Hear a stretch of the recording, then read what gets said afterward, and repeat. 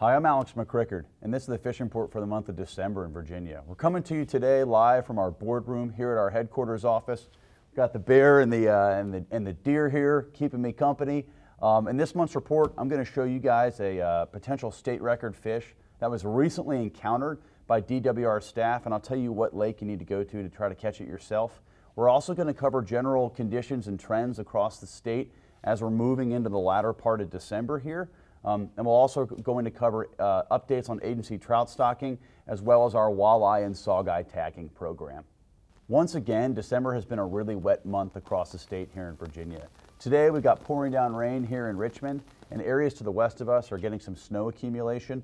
One thing that you need to keep in mind when fishing in the wintertime is water temperature. As our water temperatures across our lakes and streams in the state drop into the low 40s and even down into the 30s, this really impacts the fish.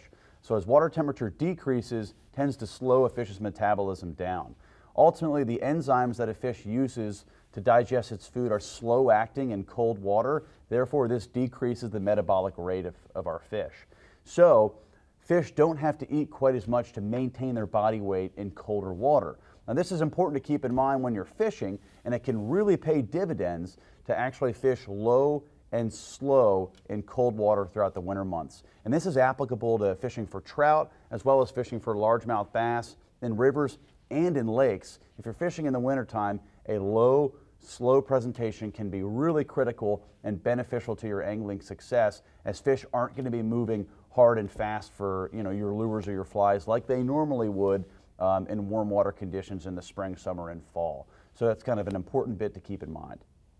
Recently, our agency staff has been busy and actively out stocking many water bodies across the state, especially in our urban program waters. This is really great because it gives anglers that live in urban metropolitan areas a chance to get out and actually fish for trout when they would normally have to drive an hour and a half or more.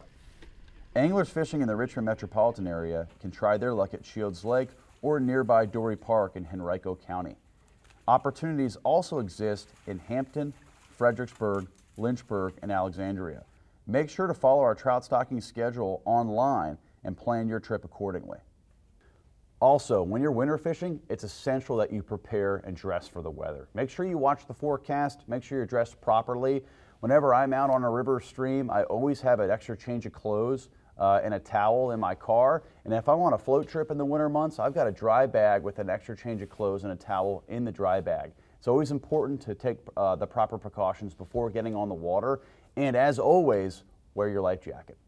This fall, agency biologists have been busy sampling water bodies all across the state and tagging walleye and saugeye in waters where they're stocked.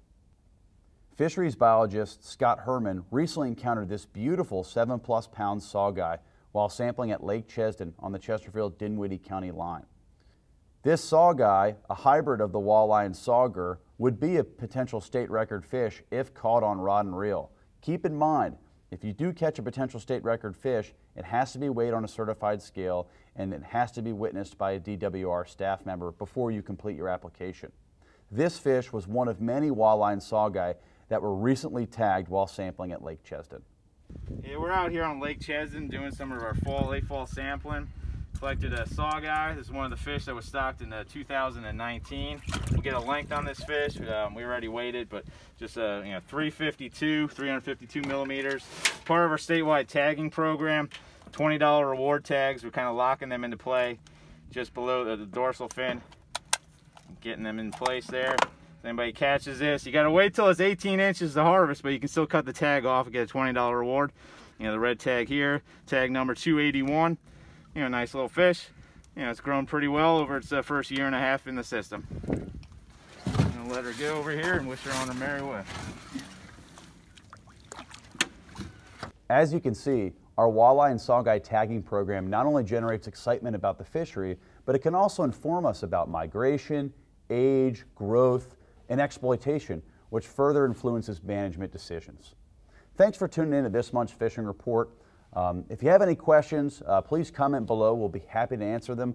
Also, make sure to watch our new video on the Stanton River highlighting the blossoming walleye and saugeye fishery that's really coming into form over the last few years. The video not only covers the management of the fishery, but also gives you tips and tricks on how to catch walleye in a riverine system. The link to the video is in the caption below. Best of luck, and we'll see you next time.